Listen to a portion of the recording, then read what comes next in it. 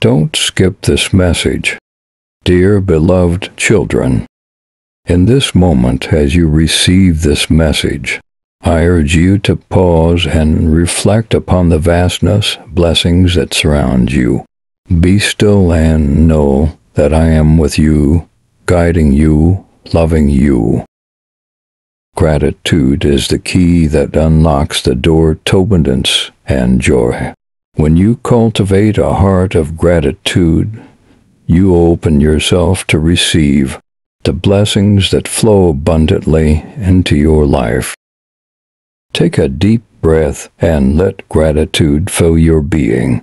Feel the warmth of appreciation for the gift of life, for the beauty of nature, for the love of family and friends, for the opportunities that come your way. In every experience, there is a lesson to be learned, a silver lining to be found, even in the midst of challenges.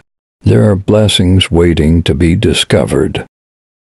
So, as you journey through this day and every day, let gratitude be your constant companion. Let it light your path, uplift your spirit.